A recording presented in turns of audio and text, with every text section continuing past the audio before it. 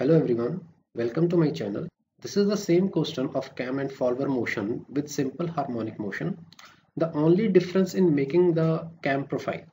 In this question, cam profile is made when axis of the follower is offset by 15 mm from the axis of camshaft. So you can see here, the profile of the cam line of the stroke is offset by 15 mm from the axis of the camshaft. In the previous question, we have a axis of the roller follower meets with the axis of camshaft like this. So this is a roller follower and this is a cam, and the axis of both are meeting each other. But in this question, this is a roller follower and this is a camshaft. So axes of both are offset by 15 mm. So this is the question and we have to find out the solution of this one. And all the other parameters like angle of rise, dwell and return are same as the previous video question, in which axis of the follower is passing through the axis of the camshaft. So I recommend you to please see that video first. The description of the video has been given, and you can also go to the video through the suggestion tab above right side of this video. So let's start the solution. So initially we are going to make the displacement diagram of the follower. So this is a displacement diagram. So how to make this displacement diagram I already explained in the previous video. So I directly move towards the cam profile. So to make the cam profile, first of all we have to see that what could be the radius of that camshaft. So radius in this question is 25 mm. So first of all, draw the circle of radius 25 mm, and this is a base circle. Then you are going to make a prime circle. And for this prime circle, we have a simple formula I already explained in the previous video. So up to this point, everything is same as the previous video we have. Now you have to make one more circle, and this is the offset circle, means the radius of this circle is 15 mm. Okay, because as per question, it is offset by 15 mm. So now I will draw the axis for the roller follower. I make the roller follower like this. So you can see this, the axis of the camshaft and axis of the roller follower is 15 mm offset. Now let's move towards making the cam profile. So to make a cam profile, we have to divide our camshaft radius into angle of ascent, angle of dwell and angle of descent like this. So you have to take a line from the center of the roller follower towards the center of the camshaft and again make a line. So this is a 120 degree. This is the angle of rise, then angle of dwell which is 30 degree and then angle of return which is 60 degree as per the question. Now we will divide the prime circle. So this is a prime circle into 6 equal parts as per the displacement diagram. So you can see this, I will divide this. So this is a 6 equal divisions of this particular angle which is 120 degree, and this is the angle of rise.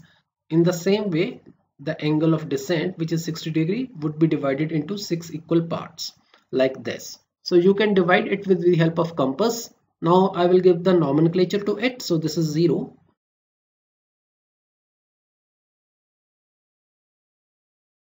Now after giving naming to these equal divisions as per the displacement diagram, just join from each division towards the tangent of offset circle like this.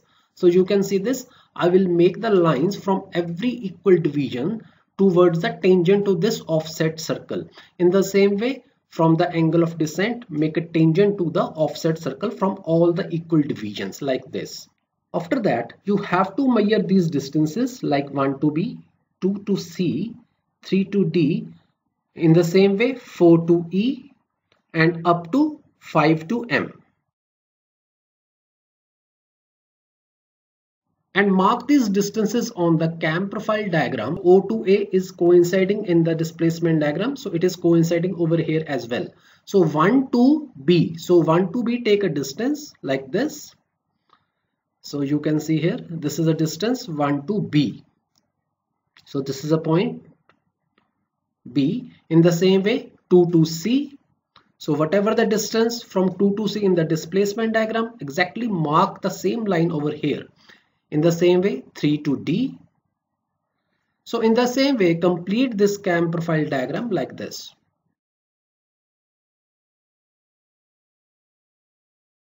So after locating all the points as per the displacement diagram, just draw the circle of radius or diameter 20 mm, because diameter of the ruler is given, which is 20 mm. So this is a circle of diameter 20 mm. So take B point as a center and make a circle of radius 10 mm. In the same way, take C point as a center and make a circle of diameter 20 mm.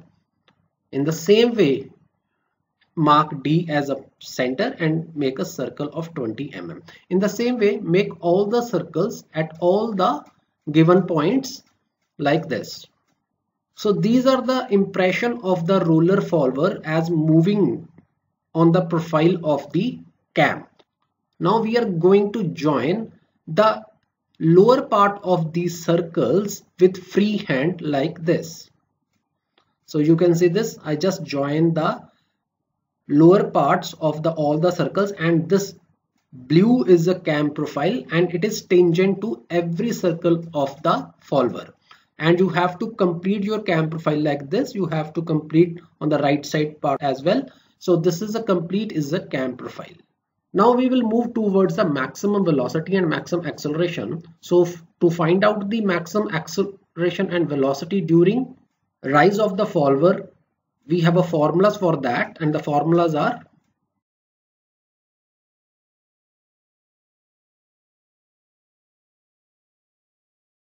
so these are the formulas for maximum velocity and maximum acceleration during ascent of the follower. Now just putting the values over here, but before putting the values, please remember that your theta here is angle of rise. So angle of rise here is 120, but 120 degrees should be converted into radians. Just putting the values here.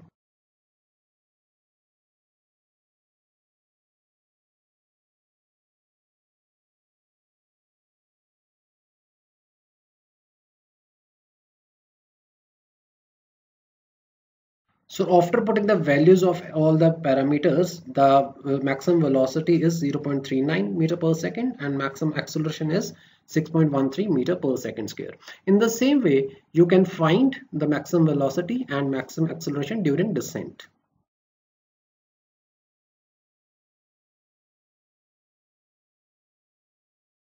So these are the formulas for the maximum velocity and maximum acceleration during descent of the follower, but the only difference is angle.